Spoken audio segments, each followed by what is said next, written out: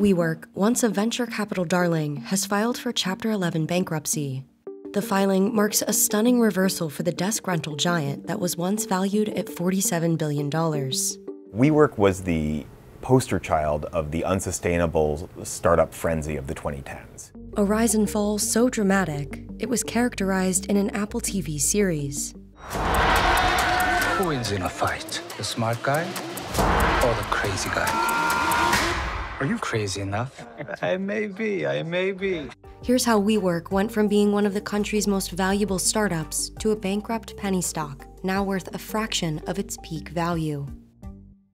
WeWork, co-founded by Adam Neumann, specialized in leasing shared workspaces in metropolitan areas around the world.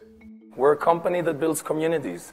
We have our mission, our main thing that we do is curate and create culture. WeWork was founded in 2010, right after the global financial crisis, and it basically seized on this casualization of the workforce that was emerging after that. WeWork raked in funding from a roster of major investors, from venture capital firm Benchmark Capital to banks like JP Morgan and Goldman Sachs. The founder, Adam Neumann, was able to convince all of these people that WeWork was a disruptive tech company that was going to do to the office market what Facebook did to sort of social media and what Uber did to transportation. They ended up raising over $10 billion for what was effectively a real estate company worth a lot less than $10 billion.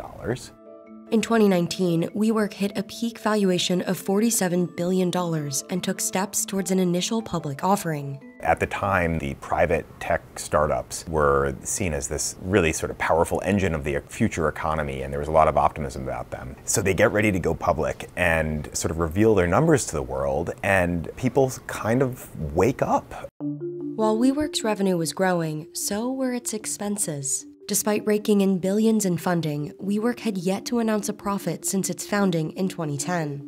There were also all of these conflicts of interest and related party transactions that are really concerning for investors in the IPO documents. So Adam Neumann owns stakes in 4 buildings that he leased to WeWork, and so he's on both sides of those deals. On top of concerns about WeWork from public market investors, questions over Neumann's leadership style also threatened the company.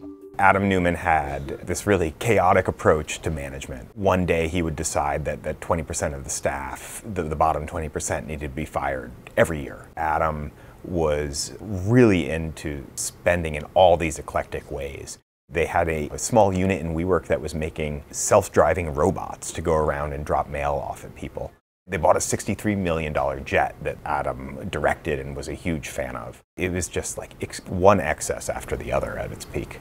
WeWork ultimately pulled their 2019 IPO, and shortly after, Neumann resigned as CEO, walking away with more than $1 billion from SoftBank, a tech investor that acquired WeWork. It was such an extraordinary amount of money for someone who had actually really destroyed so much value after creating it. I think that's a stain that still stays with him. When you sort of mention Adam Neumann and WeWork, people often say, like, isn't that the guy who got really rich while investors lost everything?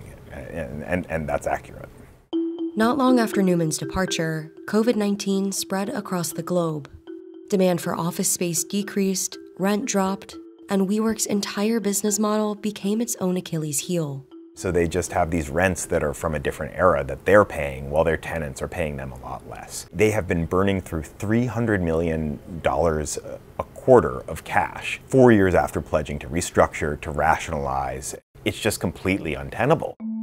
WeWork filed for bankruptcy barely 4 years after the company reached its peak valuation, and more than 2 years after it went public under new leadership in 2021. The tank of cash that once overflowed ran out. They were never able to make a profitable business. It's an extraordinary tale in that they raised over $16 billion of equity and debt over 13 years. But this may not be the end of WeWork's story. The business will likely go on. They're going to need to cancel a ton of leases, cancel their debt, and presumably can come out of this a real business that can make money. They have some locations where it's profitable, but it's going to need a lot of work in bankruptcy court to get there.